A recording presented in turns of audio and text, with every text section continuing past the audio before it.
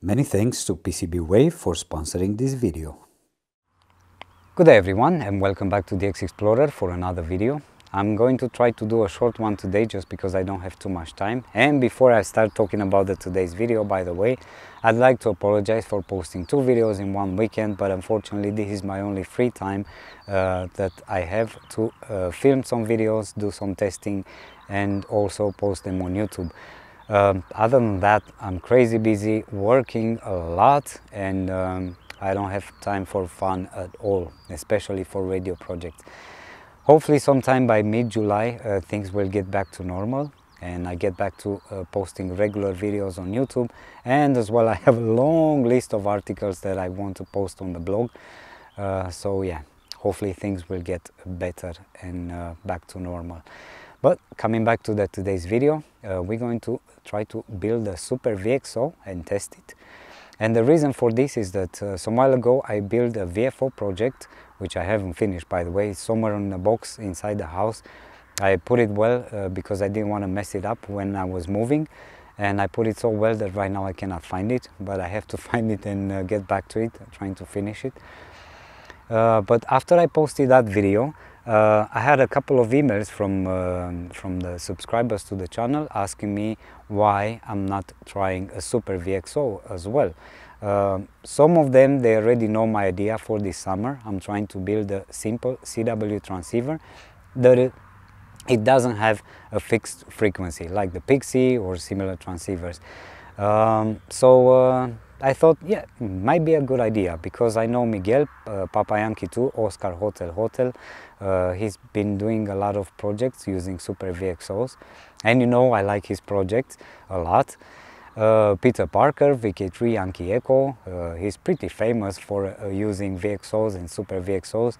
So I thought maybe it's time to test one of those too. Especially that for a CW transceiver I don't have to cover so much bandwidth, so probably super VXO might do the job better than a VFO. Especially that I don't have to stress so much with the frequency stability as I would do with a VFO until I get it to be stable in frequency. So anyway, let's get inside to the camper. See what schematic I can find, put it quickly on a breadboard and do some testing and see the results. Of course, I cannot do this without saying thank you to my friends at pcbway for sponsoring this video. Remember that in every video posted that is sponsored by pcbway, in the video description you have a link, and you get 5% off on your first order using that link. And remember, on the website there are many surprises many times. Sometimes you get raffles for free things, sometimes you have coupons with discounts and a lot of advantages comparing to other people that don't visit the website at all. Of course, this is beside the excellent PCB prototyping services, CNC, 3D printing, and a lot more interesting things that they offer for you. I'm pretty happy with what I have over there. Remember, I'm always posting my projects on the pcbway community projects page, and you can always order over there all the PCB board designs that I'm doing and I'm presenting here on the channel or in the blog articles. And in the blog articles you always have buttons in where I have a PCB board design available. You click that button, it's going to take you straight to the PCBway community page, and you're going to be able to order that PCB board right over there. Anyway, let's get back inside, let's do some testing and see how this super VXO works. I never built one so far, I never tested one, so I'm pretty curious. I don't know you, but I am. Okay, so here I am with my test circuit. Unfortunately, I could not find 3 crystals for the 40 meters band or the 20 meters band, so I ended up building a version for the 80 meters band. I found a really nice schematic online for the oscillator. I only built the Colpitts oscillator part. I did not build the buffer stage because I know I don't need it right now. So yeah, anyway, let's test it really quick and see if it works. I'm going to put the schematic on the screen and I will also leave a link to the article which I used to build this oscillator. Now I'm really curious if it actually oscillates on the 80 meters band, and how well it performs, and how much I can swing the frequency of these 3 crystals. So if you take a look on the screen, on the schematic for the inductor, I know that technically it's better if you use multiple smaller values inductors, but I just used a 100 microhenry inductor at this point for testing purposes. For the variable capacitor, I have 140 picofarads maximum capacity. C1 in the schematic, in my case, I used 100 picofarads for now. Probably later on I will do some more tests if I want to build a final version and I'm happy. C2 and C3 are 220 picofarads, and C4, which is the output capacitor which will connect the oscillator to the buffer stage, is 100 picofarads. Again, I did not build the buffer stage, and I'm powering everything with 9 volts. So anyway, let's turn it on and see if we can receive something on the TrueSDX. Okay, so I powered it up and it seems that it works nicely, but the power output, it's of course is quite small for this TrueSDX to receive it. So I'm going to hold my hand on the crystals and play around like this, and I managed to receive it on 3.57340. This is with a crystal of 3.5794. So 3.573. Now let's change the frequency. Okay, I can still receive it.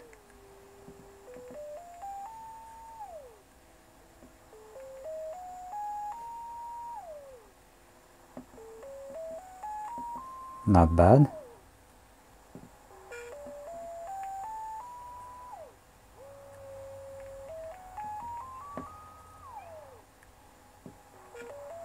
Wow.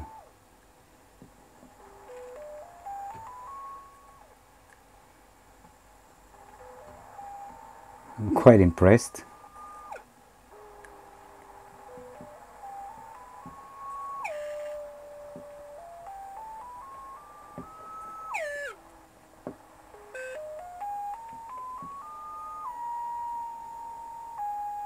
Alright, so I started on 3.573 and I ended up on 3.582. So it's not bad at all. I'm pretty happy. Definitely I would need a different crystals with different frequencies, but I'm pretty happy. I guess the only thing that I have to do right now is to order some more 40 meters and 20 meters crystals, and once I have those I will do a couple of more tests and see how much frequency swing I can get over there.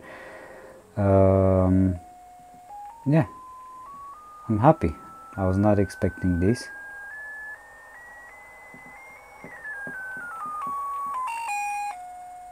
Let me try to see if I get any chirp. Sorry for the light.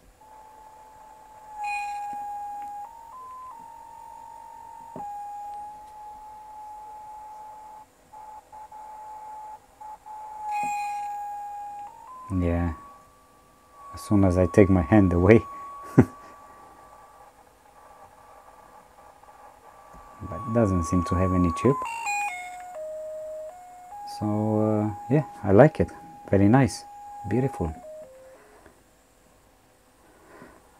Alright, I guess further testing is necessary from now on, but I'm pretty happy with this test, and I was not expecting such a big swing. Alright. So it does work. Let's go back. What was 3.573?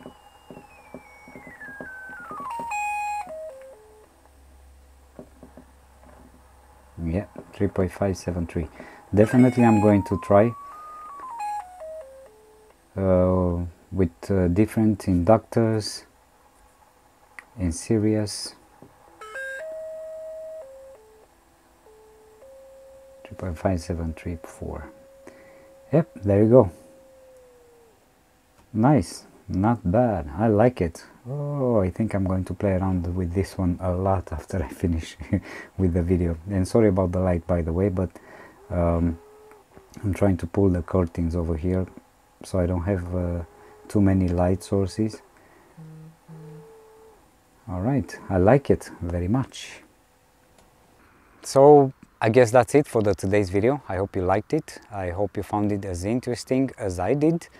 I'm still haven't decided which one I will use, the VFO or the VXO. We'll see as soon as I finish testing the VFO project as well. Talking about the VFO project, I remember about the Charles Kitchen radio and receiver design and the 5,000 subscribers raffle. I haven't forgot about that one. The only issue that I have right now is that I do not have an official address, so I'm trying to fix that before I'm doing the raffle, and as soon as that issue is fixed, then I will do the raffle and send the PCB boards to the people as promised.